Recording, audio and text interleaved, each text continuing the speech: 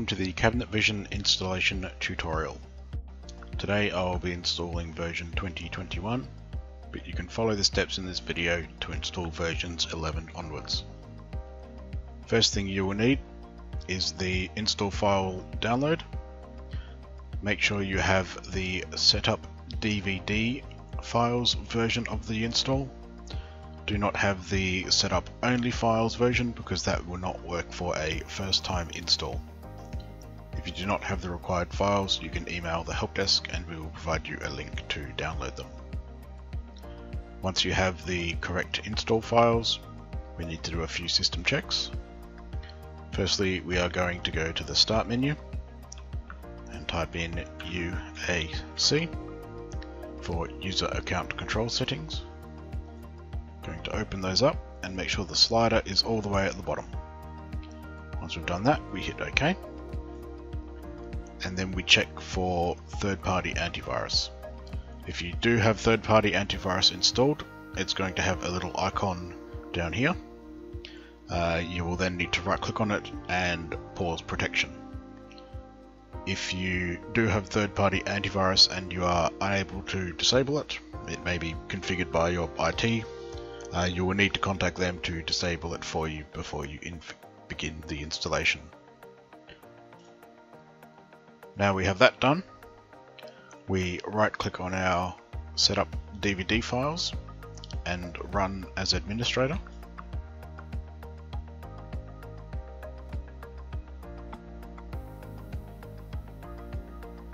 It will then ask us where we want to extract the install files. Now this is only the install files, not Cabinet Vision itself, and I'm going to decide to put it with the rest of my installs. So I'm going to put it in the C drive Cabinet Vision download folder and create a new folder called 2021.0.0.485. You can put these anywhere, it is just the install files, just so long as you know where they are. Once that's done, hit OK. You can see it creates my folder for me and begins to extract the files. This can take quite some time, so I will resume the video when that has completed. Okay, now that has completed, it will open up this launcher here. We don't want to use that, so we can just go ahead and hit exit. And you will notice that my folder now has the install files within it. Now we want to find the setup solid folder. Depending on the version, it will have a different number at the end of it, but just as long as it goes setup solid. And then find the setup exe with the green icon. Make sure you don't hit this one down here, you want to hit the green icon. Right click on that, go run as administrator,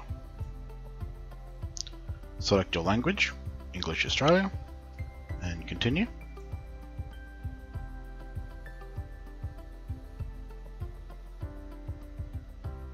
Hit next, and then accept the license agreement. Now you need to decide where Cabinet Vision is installed.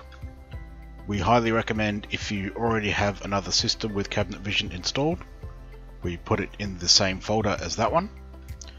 So I'm going to say that I have a laptop that already has Cabinet Vision installed in the Planit folder. I don't currently have a Planit folder, so I'll need to create one. So I'll go to my C drive, I will right click in some blank space and go new folder.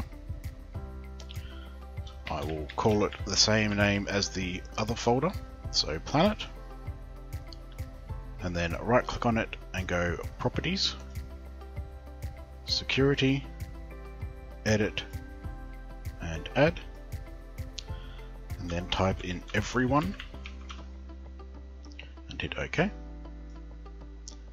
and then tick full control. Go apply, OK, and OK.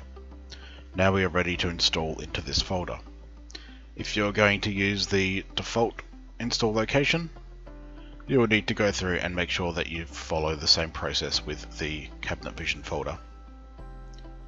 Now I have the folder ready, I want to tell the installer to install into it, so I hit browse, I find my C drive, scroll down until I find the Planit folder. Hit OK. Now we've done that, I can go next. We go custom install. Hit next. We do not install the network files. This will configure Cabinet Vision as a server, which is not what we want to do. If you are running a network install of Cabinet Vision with a shared database, we recommend you contact the help desk, as the install process is very different.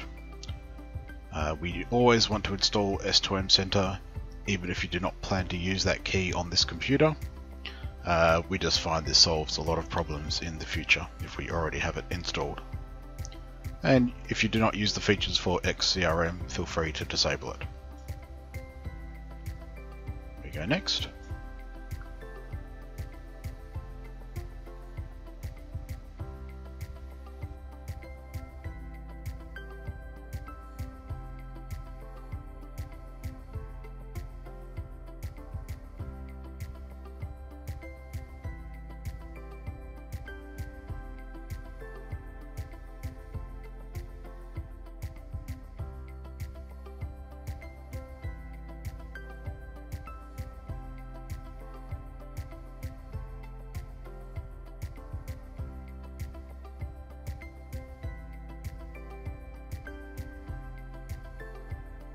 As we selected to install S2M, it will immediately begin installing that once it's finished Cabinet Vision.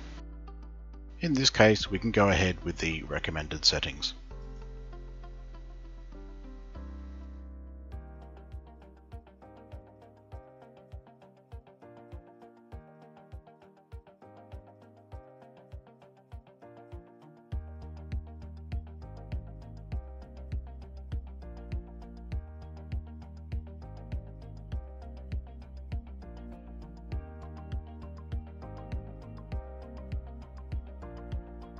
Now that's done, it's going to ask us to restart the computer. We do recommend you do this, but I'm going to skip that for now. And that's the install done. You can see if I go into the Planit folder, I have the Cabinet Vision files installed. Just make sure before you try and load it, you restart the computer.